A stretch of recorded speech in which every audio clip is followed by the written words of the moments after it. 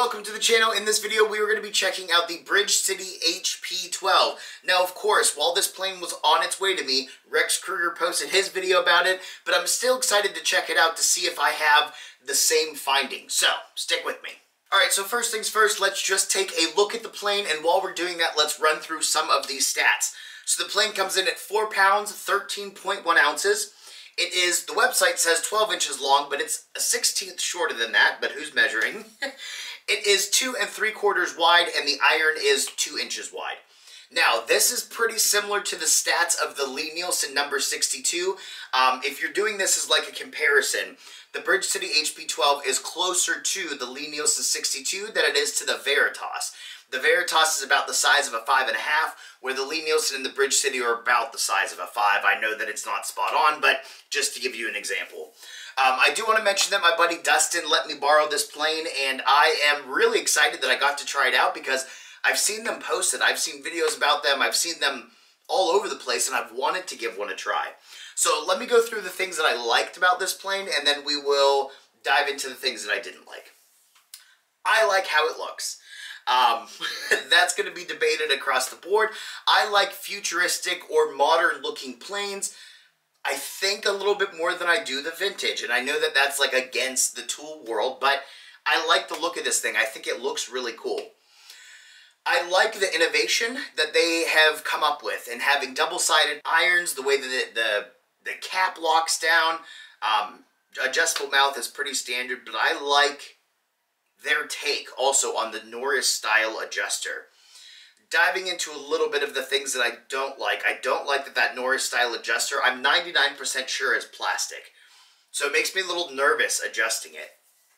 The way that lever cap is, like I said, I think it looks cool, but I think they missed the bar a little bit there, because the issue that you run into is I can't undo that cap very easily, and I'm pretty strong, and that thing was taking effort to where I was worried that I was going to break it. So what you have to do is loosen the screw of the cap and then lift that up, which in my opinion defeats the whole purpose of it. I believe the purpose is that you can just lock that down and go about your day, but you can't unlock it that way. So what you would have to do is lock it down again, tighten that screw. One of the things that's really tough about this plane is sighting the iron in, because if you don't tighten that cap enough, the lateral adjust is so smooth that it like goes all the way to the side. So you have to make sure that that cap is tightened down enough, and then it's really tough to move. And again, it's plastic, so I was worried about breaking that. I guess all of that is to say that this plane's a little bit fiddly, especially when it comes to the double-sided irons. The way that you put the iron into the plane is I had to go like through the side of the plane, drop it down onto my index finger, and like position it with my thumb. Taking the blade out, they say you're supposed to tilt the plane over and dump it out, and I don't like the idea of a sharp iron getting dumped into my hand. So I was kind of doing the same thing, putting my hands through the side of the plane, or my fingers through the side of the plane, picking the iron up out that way. They could have come up with a better system for that. If they are going to have the double-sided irons and have everything as close together in there as possible. So performance-wise, this thing did a phenomenal job. You can take butter-thin shavings, you can take thick shavings, it's got the toothed iron. I didn't get any backlash with it. The only issue that I ran into is sometimes if you're going serious with the plane and taking serious shavings, it would knock that lateral out of adjustment, which again can be fixed by tightening that screw. But don't just assume that when you lock that cap down into place, it's going to be good and ready to go. You also need to check that screw. So again, I like how it looks. I don't like the functionality of it. I think they could have done a little bit better, but it is a solid user plane.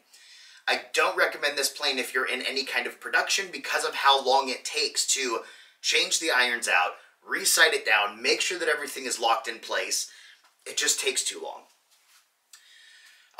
When it comes to the tote, I hate the tote on this plane.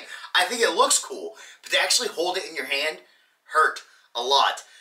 If you're going to be using this plane for an extended period of time, it digs into all different parts of your hand. Everywhere that you're gripping on that tote, it digs in.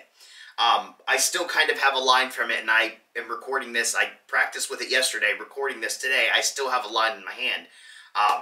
And I don't really like have a mean grip on the tote. Just I held it like a normal tote. The other thing I noticed is with the knob, where the knob was in relation to the front of the plane with how I hold it, the front corner of the plane was digging into the side of my hand, and I had to try to readjust what's comfortable for me when I hold a plane. I didn't have that issue with the Lie Nielsen or the Veritas. I know with the Veritas, the knob and the front of the plane are farther apart than when it comes to this Bridge City plane, so I know that has an effect. But it just wasn't comfortable to use. Is it a solid user? Absolutely. Is it finicky? Absolutely. Is it uncomfortable? Absolutely. Would I pay $1,200 for it? Heck no. That is where we're going to run into, I think, the biggest deciding factor. Now, my buddy Dustin got this for about $400, and for that I was like, perfect. That's not bad at all to me, especially if you're not in production. If you're just a hobby woodworker and you can get this plane for $400, it does everything you want it to do. It's going to take a learning curve because all of that, again, is finicky. The tote stinks, but you can replace the tote. But for $400, I think you got a good deal. So let me break this down for you and explain to you why I'm saying for $400, because there are other plane options out there that I feel would be better if the price of this is going to be $1,200, $1,100, whatever it is. If you don't know about Bridge City and their marketing, they do this weird thing where they mark the planes up real high and then they'll go on sale and drop them like 75% off. Like, in doing this video, the plane is listed, I'd say about $1,100, but it's on sale for like $409. That marketing strategy drives me insane. It must work for them if they keep making sales, but whatever. Anytime you're going to buy Bridge City, make sure that you wait until it's on sale. So, let's break this down and give you a little example of what I'm looking at here. So, you can get the Bridge City plane. It comes with the 4 different angled irons. It has 3 different angles and 1 toothed iron with the plane. It also has the wings. I didn't mention that because that's not something I'm going to use personally. If you are doing a lot of the Japanese, I don't remember what it's called. I'll put it up on the screen. If you're doing a lot of that, then the wings are going to come in handy. If you're going to thickness by hand for boards that are under 2 inches, then okay, it'll work for you. Personally, I don't see a use for that at all in what I do, so that's why I didn't even include them.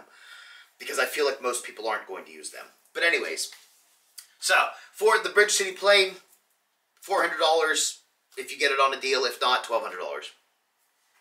So let's break this down and look at the other options that you have. So, for example, you can get the Lie Nielsen plane. It's $295. You pay $65 for each iron, so add 2 of those. And then $100 for the toothed iron, and you get your total. Or, let's look at the other option. You get the Veritas plane. It's $284. $59.50 for each iron, so add 2 of those, and then $48.50 for the toothed iron, giving you your total. So that's where I'm running into the issue, because you can get both of these planes for cheaper than you can get that plane, and it's less finicky. The only difference, honestly, between the Lie Nielsen and the Veritas is going to be the size. Veritas is 5.5, Lie Nielsen is 5. Lie Nielsen does not have lateral adjuster, Veritas has lateral adjuster. Those are the 2 main differences between those. I've tested them both side by side. They're both phenomenal planes. Bridge City is an awesome user plane, performance-wise. Other than that, it's finicky as all get up. And I wouldn't pay more than $400 for it. Because again, Veritas, Lie Nielsen, those are your options on price. You can swap the irons out without having any issues, not having to deal with all of that weird cap and stuff like that. They have a more comfortable tote. So that's where I'm torn on it. I was hoping to do this video as just a focus on the Bridge City plane, but I can't do that knowing how much this plane costs and the other options that you have. So, hopefully that helped you guys make a decision. If you have any questions, any comments, anything like that, let us know. If you have the Bridge City plane, if there's a feature or something that I missed, or there's something you don't like, whatever, let us know so people can see other opinions as well. Make sure you watch Rex's video because he dives in a little bit more into the technical details of this plane than I do. Hope you guys enjoyed, and have a good day.